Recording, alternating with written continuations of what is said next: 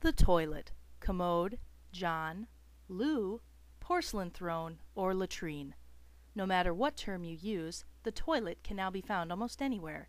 Despite the negative connotations associated with toilets, they serve a positive purpose in disposing of waste in a sanitary manner.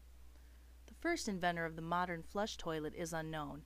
Many give credit to English sanitary engineer Thomas Crapper for inventing the valve and siphon arrangement, or Alexander Cumming, who patented a flushing device in 1775. Others believe the toilet was created by a nameless Minoan who lived 4,000 years ago. Regardless of its inventor, the toilet is a simple yet ingenious contraption. Today, there are many different types of toilets, including gravity-fed flush, pressure tank, flushometer, and dual flush toilets. The most common type of toilet is the gravity-fed flush toilet, which consists of two main parts, the bowl and tank. The flange on the floor connects the main drain to the bottom of the bowl assembly, with a wax ring serving as a seal between them. A spud gasket acts as a connector and a seal between the bowl and the tank. The heart of the toilet is contained in the tank and is protected by the tank lid.